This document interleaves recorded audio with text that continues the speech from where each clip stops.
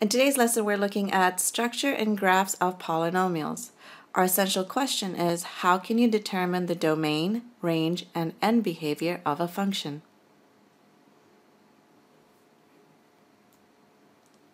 What is domain and range? Domain is all of the inputs of a function.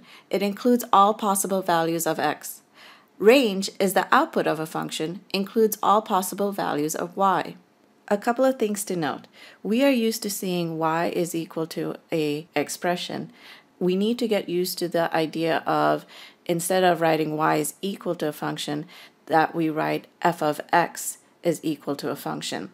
F of x basically represents y, and it says that y is a function of x, meaning whatever value I put for x will give me some output of y. Let's take a look at determining domain and range. We're looking at the equation y equals x squared minus 4x minus 5. This is a graph of that function, which is a quadratic. Notice that I can put in any value for x, a positive and a negative. There are no limitations there. So since I can put in both positive and negative values for x, my domain is all real numbers, which can be written in interval notation as all possible x values from negative infinity to all possible x values to positive infinity. Looking at the range is all of your possible y values.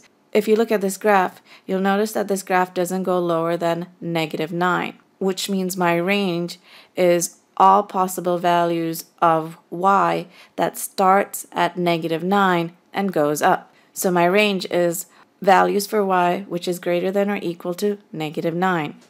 Written in interval notation, my lowest value for y is -9, and it goes all the way up to positive infinity. End behavior. The end behavior of a function's graph is the behavior of the graph as x approaches positive infinity or negative infinity. Basically what this means is, what is the y values doing for a function as x approaches positive infinity and negative infinity. For the graph of a polynomial function, the end behavior is determined by the function's degree and the sign of its leading coefficient. Here's the chart for the end behavior. You can determine the end behavior of a polynomial function of degree n from the leading term where a is your coefficient and n is your exponent. Make sure that your function is written in standard form. If my coefficient is positive and my exponent is even, then my graph starts up and ends up. An example of this would be a quadratic function, f of x equals x squared. Notice that my exponent is even and my a value, which is 1, is a positive a value, so my graph starts up and ends up. If my coefficient is positive and my exponent is odd, then my graph starts down and ends up. An example of a positive coefficient and an odd exponent is a linear function where f of x is equal to x. Here my coefficient is 1 and my exponent is 1. It starts down and moves up. If my coefficient is negative and my exponent is even, then I start down and end down. An example of that would be a quadratic where my a value is negative, so this would be a -1 and my exponent value is 2, so it's an even exponent. I start down and end down. And then the last one, if my coefficient is a negative and my exponent is odd, I start up and end down. An example of this would be f of x is equal to -x, where my coefficient is -1 and my exponent is odd, it's in 1. I start up and go down. Here's what the end behaviors look graphically. This is when your exponent is odd and your leading coefficient is positive. The way we would read this is as x approaches negative infinity, then our y value, f of x, approaches negative infinity. As x approaches positive infinity, our y value approaches positive infinity. This is when our exponent is odd and our leading coefficient is negative. As x approaches negative infinity, f of x, which is our y, approaches positive infinity, and as x approaches positive infinity, f of x approaches negative infinity. When our leading coefficient is positive and our exponent is even, then as x approaches negative infinity, f of x approaches positive infinity, and as x approaches positive infinity, f of x approaches positive infinity. If our leading coefficient is negative and our exponent is even, as x approaches negative infinity, f of x approaches negative infinity, and as x approaches positive infinity, f of x approaches negative infinity. Let's take a look at some examples on determining the end behavior. In our first example, we've got negative 0.5 x to the power 4 plus 2.5 x squared plus x minus 1, and we want to determine the end behavior of this graph. Before we can figure out what the end behavior is, we need to make sure that the polynomial is written in standard form, starting with your highest exponent and then going all the way down to your constant. This polynomial is written in standard form, so I'm only going to look at the first term over here. Our leading coefficient is negative 0.5, which is negative, and our exponent is 4, which is even.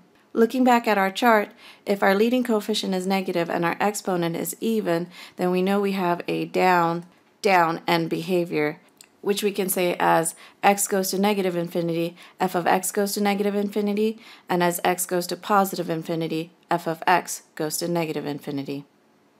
In problem 2, we got f of x is equal to negative 0.3x cubed plus 1.7x squared minus 4x plus 6. This function is written in standard form, so I'm only going to take the first term to figure out my end behavior. Our leading coefficient is negative 0.3, which is negative, and our exponent is 3, which is odd.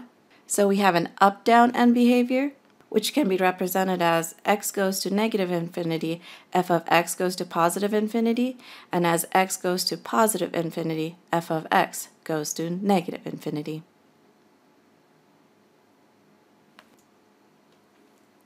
Odd and even functions. When looking at functions, we can classify them as either odd or even or neither.